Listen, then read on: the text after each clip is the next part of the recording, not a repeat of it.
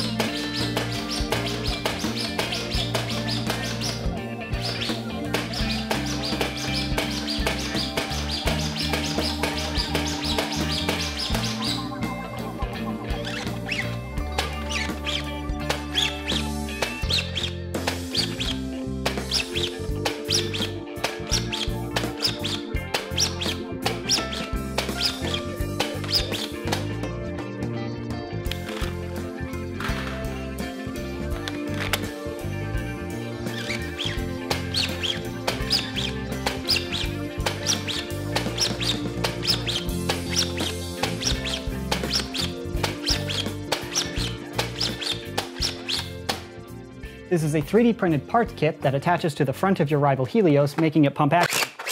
A while back, I made a video on the pump action Apollo, which is also by F10555, or Worker's 3D printing element, and I thought it was an excellent addition to the Rival Apollo. The Apollo shoots hard, I just don't really like the priming handle being up on the top. But the Helios came out, and it's pretty much the upgraded Apollo. I think it fixes a lot of the issues I addressed in the initial Apollo. So Helios versus Apollo, I would personally pick the Helios every time. So this new 3D printed kit for the Helios is pretty much the same upgrade, more or less, for the Apollo. And if you remember in this mod video, the assembly of this kit is pretty simple, but they've made it a whole lot easier with the Helios. You don't even have to open the blaster. I honestly think it took me way longer to unbox and unpackage this kit than to actually install it. You slide on the barrel shroud and screw in 4 little screws, 2 on each side. 2 little screws attach the metal rail to the priming grip. Then you pop out the factory Helios bolt handle and you put in a 3D printed one. Then you slide a bolt through, put on the nut, and the whole kit's installed. It's like less than 5 minutes. And it has a super wide front barrel, so it's not like it's negatively affecting performance, or at least that much. And it makes it pump action, and that's just my preference and the preference of many, because it's a lot faster than, you know, a traditional bolt. As a demo, when I'm doing pump action, I can leave this up against my shoulder, prime,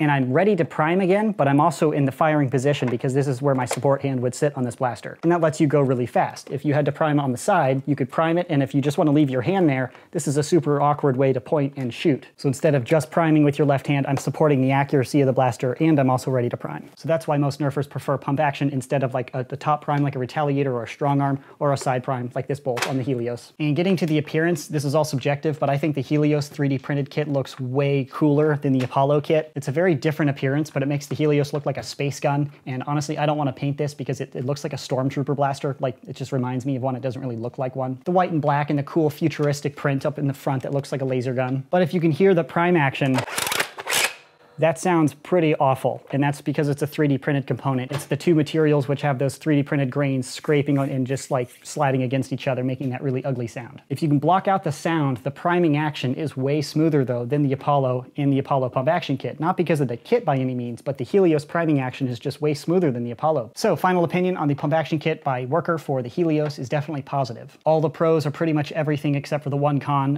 It sounds disgusting. It's smooth, solid, it's super fast to install. Some people's loadout, they really dig the 12-round Rival mags, and I totally get that, because the Chaos mags are just entirely impractical, and some people don't want to use hoppers. It's more tactical to use the mags like this. So if you're competitively running a Helios and you want to, you know, increase rate of fire, check out the kit. Not really a mod video, not a full comprehensive review video, just an overview of the component, more or less. If you guys have any questions or comments on this product, leave a comment in the section below. That's the end of this video, bros. Thanks so much for watching, and as always, stay tactical.